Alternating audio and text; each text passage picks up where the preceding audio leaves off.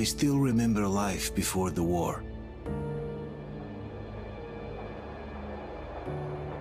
I remember that we used to be different. Used to live up there, on the surface. We used to be the masters of the whole world. We built gigantic cities of glass and steel. We crossed the oceans at will. And we also conquered the skies. There used to be 7 billion of us. We were not born for life in the tunnels. I was born to breathe fresh air, and I remember it.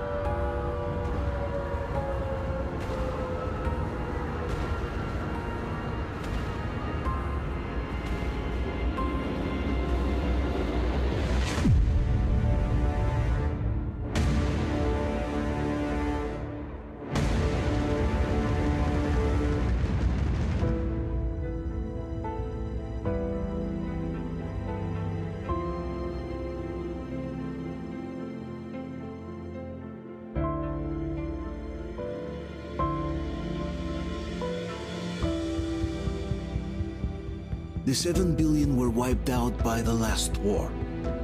Only 50,000 managed to survive underground, with the surface poisoned, burned, and teeming with horrible monsters. One day the radiation on the surface might subside, and our grandchildren or their grandchildren might be able to return there. At least that's what my brothers in arms from the Order believe. Basically, there was no hope for us right off the start. Still, we humans are just too bad at surrendering. We tried to make the best of what we had, banded together, and worked to make the Metro our new home.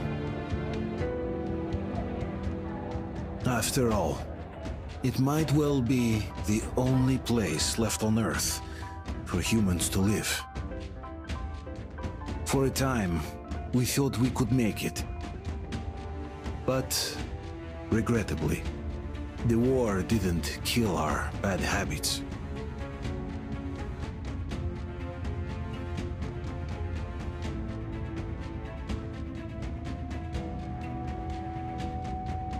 In the relative safety of the tunnels, corruption festered. And when danger came from above the ground, only a few of us stood against it, our numbers dwindling by the day.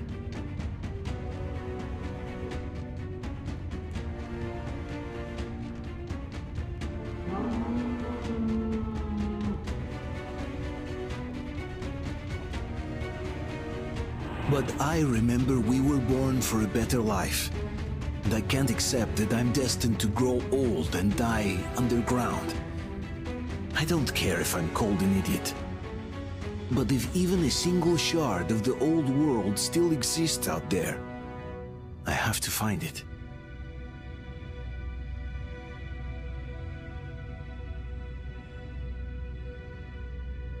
Between endless years of hopeless existence and even a single moment of hope, I must choose hope. I must find that signal.